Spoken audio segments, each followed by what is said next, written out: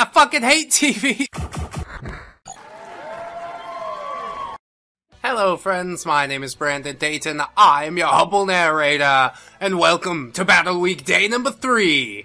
Today we're taking a look at Chroma Squad. It is going to be a full review, because it is a Friday, as per usual, even though it is a special little Battle Weeky thing that we're doing. So, Chroma Squad is not as fighty in the way that most things in Battle Week have been. It's more of a tactical RPG, I'll say that much. So, you'll start out in your headquarters here, and you can select your actors. Actors have different skills. The lead is more of a tank, wearing the red suit, and currently my lead has plus 15% audience per episode, but -1 movement and -10 attack. So he's a pretty boy, but he can't do much in a fight. There's a shop here. You can buy a rather nice quantity of things, weapons as well. But you can also go to the crafting menu and you'll pick up some items such as tape and polyester and leather and plastic, and you'll be able to slap those together into additional items. You can recycle items on this screen, and it gives you a chance to salvage something from it. So I only got 1 piece of tape back from that. I guess also fitting in with equipment and stuff would be your mech, who gets a variety of skills.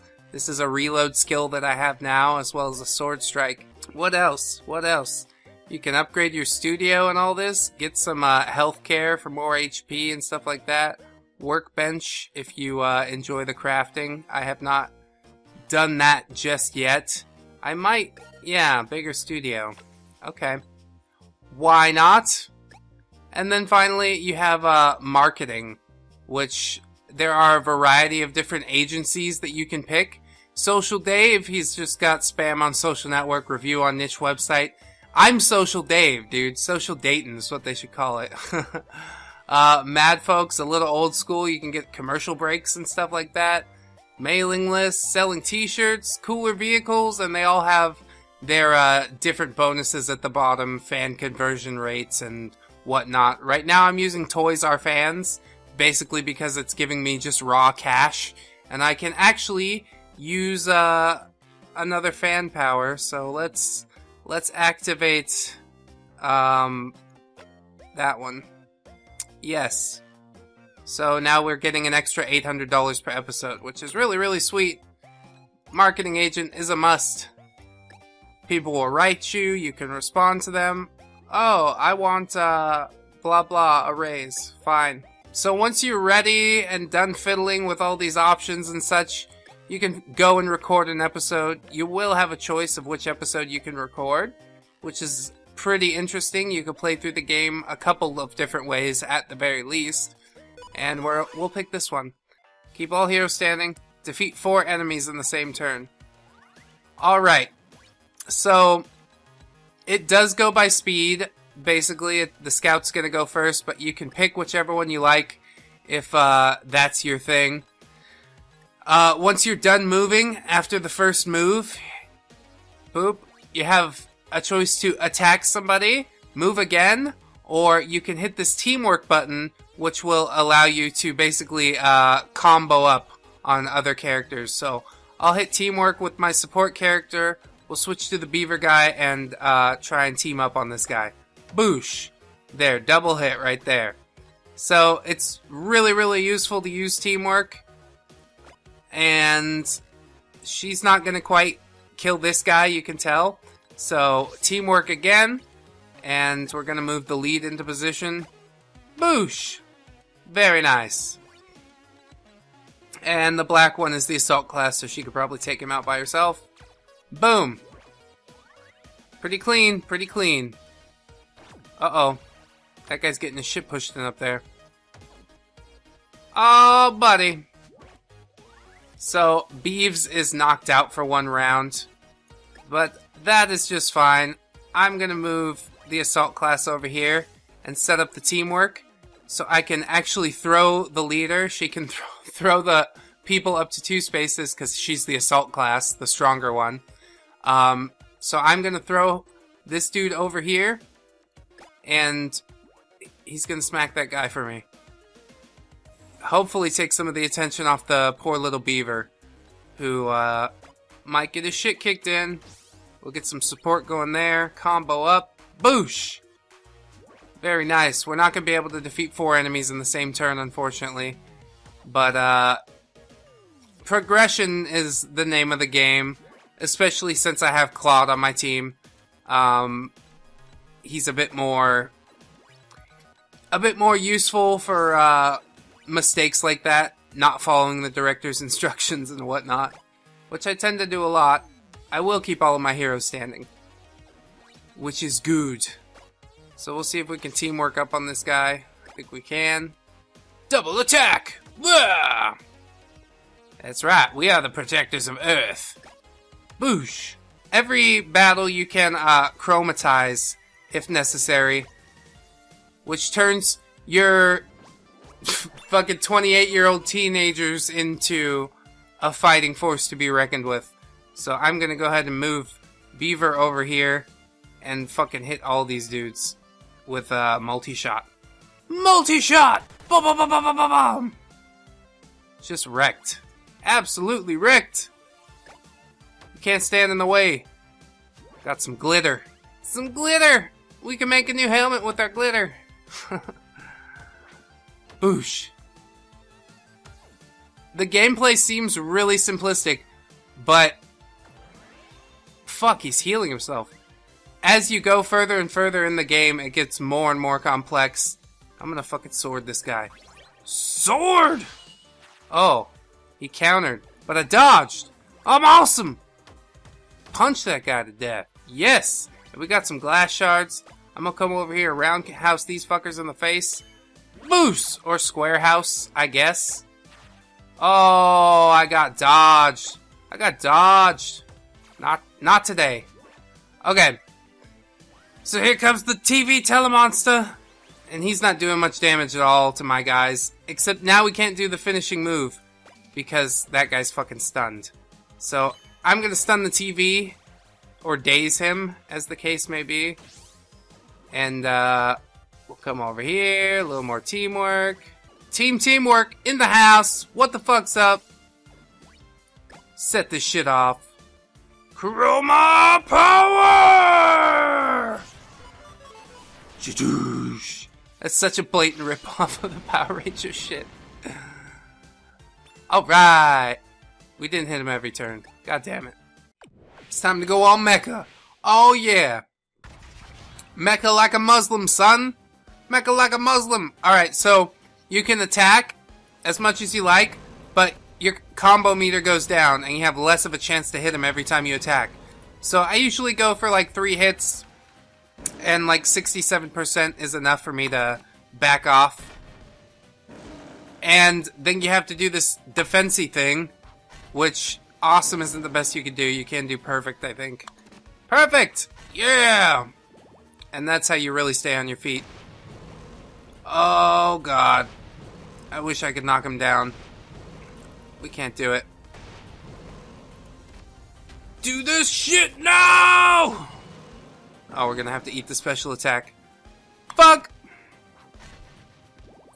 That wasn't so bad. Yeah! They've got like 3 life bars. It's fucking kinda ridiculous. Oh no. It's going so bad. Yes, I need perfect defense. Perfect defense forever. Ugh. Punch him! Punch him again! Punch him one more time! God damn it. Oh no! Ugh. Use the audience to boost our health! Alright, we're fucking back in this thing for the moment. Fingers fucking crossed. Hit him with that sword shit. Wah! Trick? Oh, it works so good with the audience boost. Whew. We got lots of glitter, lots of acrylic paint, some glass shards, and now our fans and money total is tallied. I did not do very well because I missed a couple of objectives. But I do like the little tweets from everybody too. So, now we will go craft some things and pray to RN Jesus and get ready for the next episode. And it just repeats, and obviously the story is getting a little bit more crazy because it's slipping from the studio into real life. Ah! Just like my fucking video game reviewing stuff. It's starting to mesh. So, I think Chroma Squad is an absolutely fantastic game.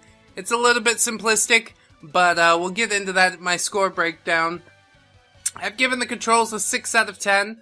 While they're completely usable, I do wish some things were hotkeyed so I wasn't pointing and clicking the entire time.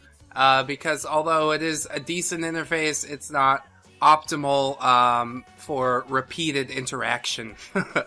The fun factor, I've still given it a 9 out of 10. It's an extremely fun game.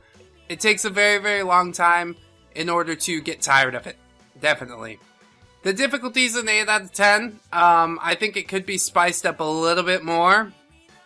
But near the end, it's definitely as brutal as they come, and every move starts to matter. Even though the gameplay is deceptively simple, you're like, oh, well, this character doesn't seem that specialized. It is. Keep your tank in the front. Replayability, 7 out of 10. You can rebuild your squad in a few different ways. There are different episodes to play through, so I think it's fair to give that game this a bit of an above-average score for the replayability. The innovation, I've given a 10 out of 10. I have not seen a Sentai strategy RPG. It's really interesting to me, and I really like the sense of humor and just really everything about the game. It's an amazing experience. Definitely. The graphics, I've given a 9 out of 10. Obviously, the style fits. Everything's really well defined. I never found myself questioning what that is. Can I walk on top of it, etc. It was always really, really clear what was designated for me and what was just part of the environment. And I appreciate that, especially in a game with retro graphics. Sometimes it's a little hard to tell. In the music department, I've given a 10 out of 10. Just listen to this jam. I mean, I'm not a weeaboo, but maybe I kind of am, because this, it like grabs me inside my soul, and it's like, remember all those years in Japan? And I'm like, yeah, I do. That was the best. The best! California's cool. Japan's way more awesome. I digress. The sound effects, I've given an 8 out of 10. I think everything's a little generic. Punch, punch, punch. But it serves its purpose well. Especially things like do-do-do-do-do. You know, they've got their own little Power Rangers theme. What was the actual Power Rangers? Or something like that, and it's just like slight tonal change. It's pretty funny to me. The story's a 7 out of 10. They did insert some SJW messages at the beginning, and I was like, I don't think I want to play this anymore. But it might have been tongue-in-cheek, perhaps. I'm not quite sure about that. But aside from that, the story is pretty good. It kept me guessing till the end. And I've given it a 7 out of 10. The level design, I've given a 6 out of 10. While some levels are extremely inspired, like there's a dock level that I really, really like, a lot of them are just a generic, here's your set, you know what I mean?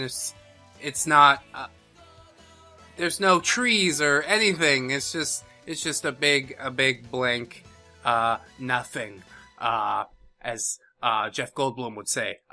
But I've still decided to give Chroma Squad an 80 out of 100.